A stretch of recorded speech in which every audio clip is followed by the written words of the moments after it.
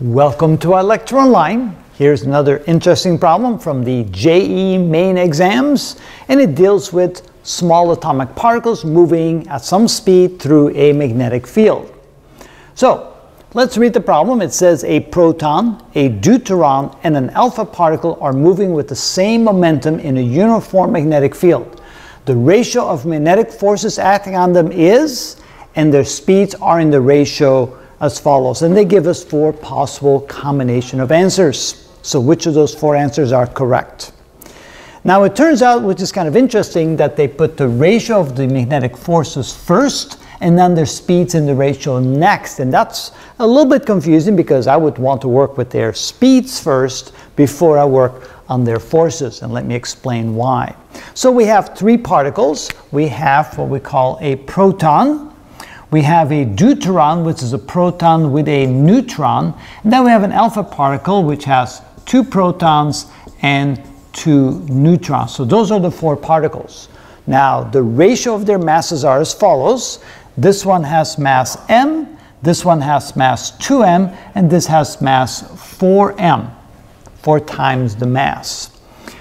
And if they have the same momentum, if P1 equals P2 equals P3, what we can then say is that the mass 1 times velocity 1 must equal mass 2 times velocity 2, which must equal mass 3 times velocity 3.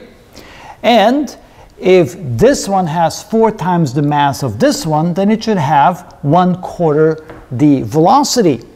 And if this one has twice the mass of this one, then it should have half the velocity. So if I have v for velocity here, then here I have 1/2 v for the velocity of this one, and 1/4 v for the velocity of that one. 4 times the mass, 1/4 the velocity. All right. So now I have the relative masses for all 3, and I have the relative velocities for all 3. So I can then go, for that one, the ratio of their speeds can now be defined this way. So if I have speeds,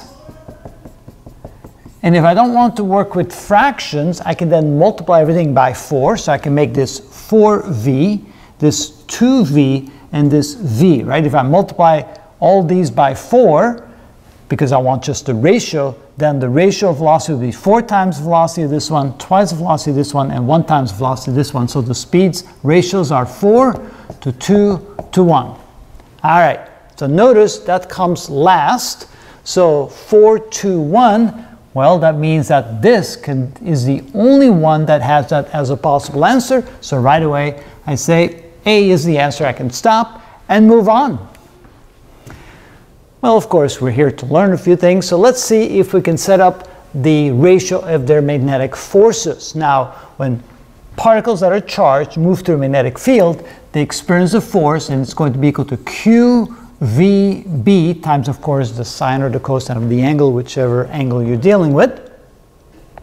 And so since Q and B are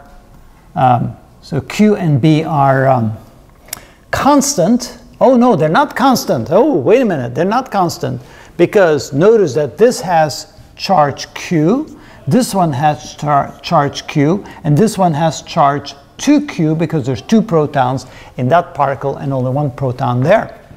All right, so now when we try to find QVB, notice that this one is constant, but these 2 are not.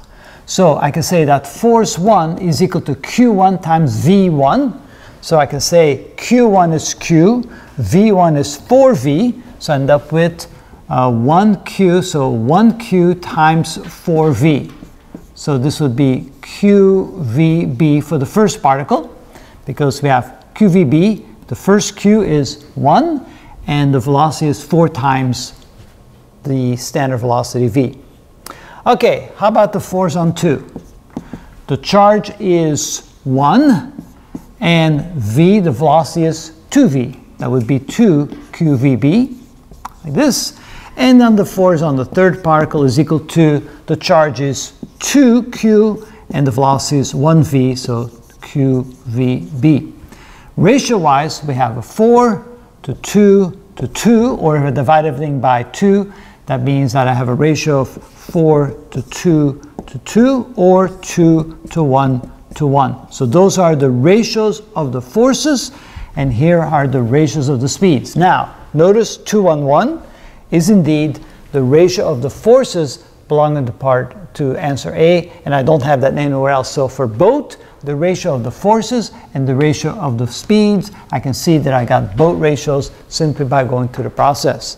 So again, to find the relative masses, 1 mass, 2 masses, 4 masses, because there's 1, 2, and 4 nuclear particles.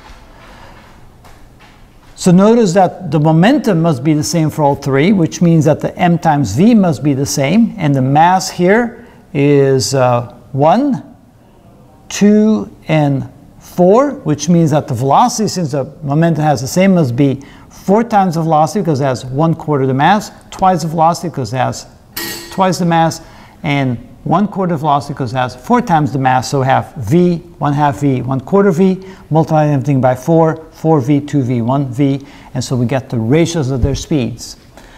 To the forces, we have qvb, so I need to account for the charge and for the velocity. The velocities we already have. 4 to 1 was the ratio for the speeds, or the velocities, and then the charges are 1, 1, and 2.